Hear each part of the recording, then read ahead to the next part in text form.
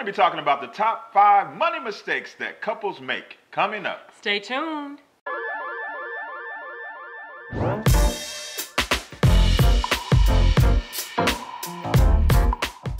Welcome back to an all-new edition of the Sunday Night Sit Down with America's #1 money couple. I'm Talaat. And I'm Tai, and we're from hisandhermoney.com, where we're managing money, marriage, and everything in between. The Sunday Night Sit Down is being brought to you by Audible. Love reading, but wish you had more time to get into your favorite books? What if you could use the time you already have and listen to the books you already love? Well, now you can with Audible.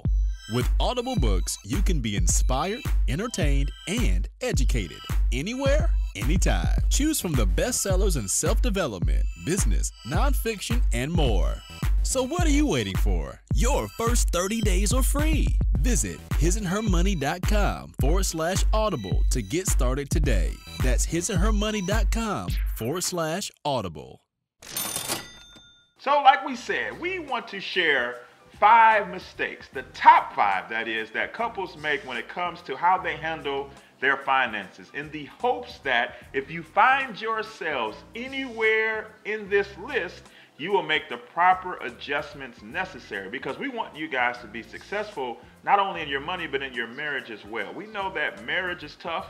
We know that money is tough, and when you put those two things together, it can be an even tougher situation. And that's why Tai and I wanted to share this information. Let me just say this. It may be tough, but it is rewarding and beautiful, right? Agreed. You definitely have your hard times, but it doesn't stay like that all of the time. It just means that there's work to be done, right? So we wanted to showcase the top 5 money mistakes that you may be making, so maybe you can stop making those mistakes. So let's get to number 1. The first mistake that we want to share with you is a lack of honesty.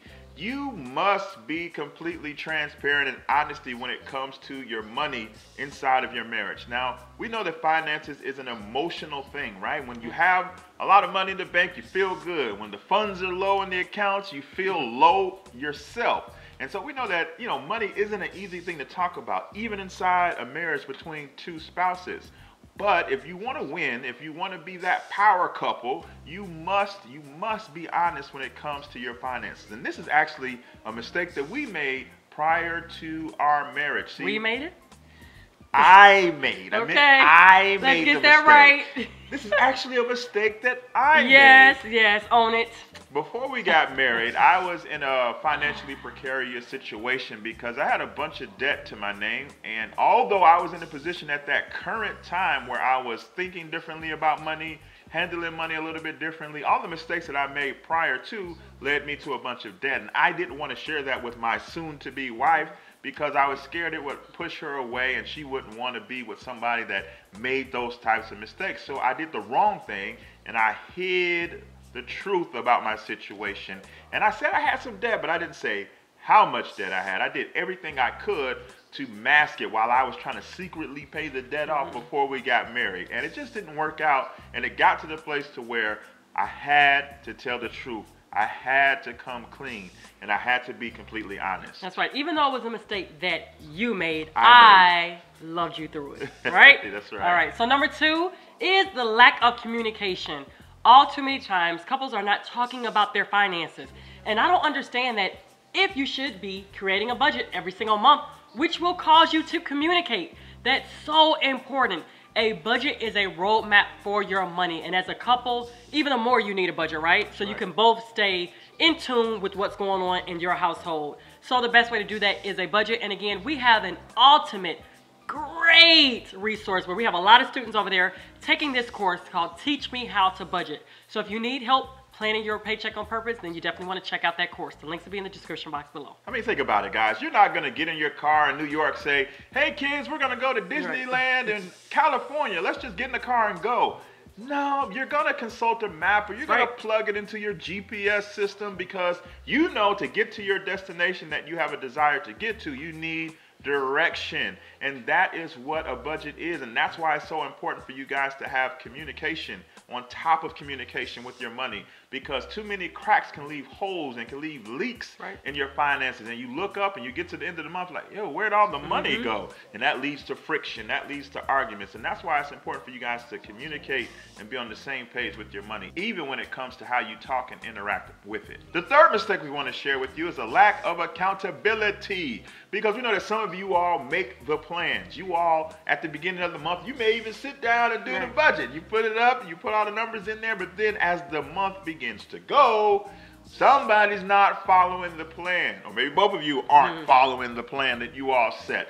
And because there's nobody kind of tap you on the shoulder and say, hey, you know, I thought we said we were going to do this, or hey, we're going to be moving in this direction, you continue to go off course. And that's why it's important for accountability to be present. For starters, you all should be accountable to each other. And that's the point of you guys coming together. And like we talked about, honesty and communication. Now that you all have created a plan, it's important for you guys to hold each other accountable to that plan so that the plan can be executed and so that the benchmarks that you're trying to hit can be met. So somebody, look, it's not going to be the same person all the time, right? Because sometimes one spouse might be like gung-ho and on top of it, and the other one might be a little lackadaisical. Then that spouse needs to come down and say, hey, let's keep in the fight. And the roles can reverse sometimes, but that's why you have each other to keep yourselves accountable. And additionally, maybe you're in a situation where both of you all need some accountability. Well, we got you guys covered there too. We have a free Facebook group called Smart Money Couples. If you go to smartmoneycouples.com, you can ask to join our group, and there's a community of people that will help you. Over 5,000. Yeah, stay accountable and stay on track to the things that you're trying to do with your money. That's right. Money mistake number 4 is lack of vision. Are you guys dreaming together? What are your plans? You know, the purpose of His and Her Money is not only to manage money, marriage, and everything in between, but we want to build power couples with purpose. What is your purpose within your marriage? Every couple should have that, right? Why are you getting out of debt? What are some of the things that you want to achieve? Do you want to open a business? Do you want to travel? What are your goals? All too many times, couples are in a marriage and we're just paying the bills. We're just going through the motions, right? We're going to work, taking care of the kids, but we're not really living, right? Yep. What causes your eyes to light up? What causes that spark between you and your mate? What are you hoping for? Lack of vision is very, very key. And probably one of the top, I would probably say out of the top 5, this is probably the top one that I think that a lot of couples lack in. Let's start dreaming together, setting goals. Set goals, that's really important. We have a goal book, a journal that we've had for now, 12 years, right? We still have the same book. Set goals, it could be quarterly goals, annual goals, set goals. It's so good to see us go back through the years and through the pages, and we're like, oh my gosh, look at the goal that we set. And we did it. And we did it, we accomplished it, right? And look at some of the ones that we're still working on, and we're gonna accomplish those too very soon, or even eventually. But having vision within our marriage is really the lifeline of our marriage. Yeah, because without vision, you are going to make even more decisions that are improper in your present.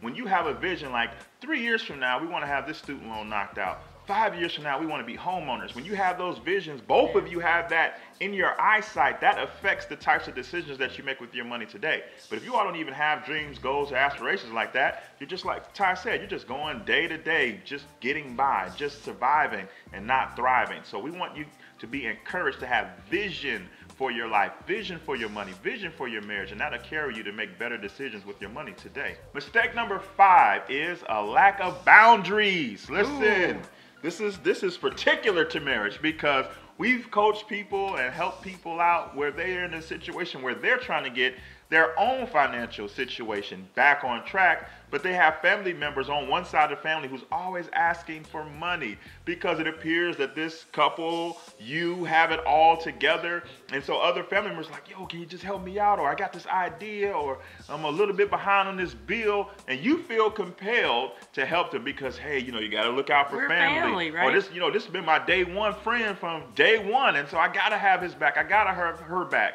But the problem is, by having these other people's backs, you're jeopardizing your own household.